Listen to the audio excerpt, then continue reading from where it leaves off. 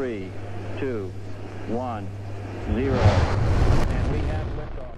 We actually pitched Steve in like January '96 on the Zip2 business plan.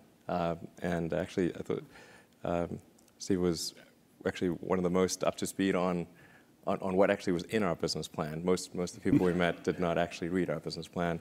In fact, a lot of venture capitalists we met at the time didn't even know what the internet was. They'd never used it. I'm not And sure, they didn't think I'm it not would sure amount if we to still do. Yeah, right. Yeah, I'm talking like, sort of well-known people on Sand Hill. It was like, wow, okay.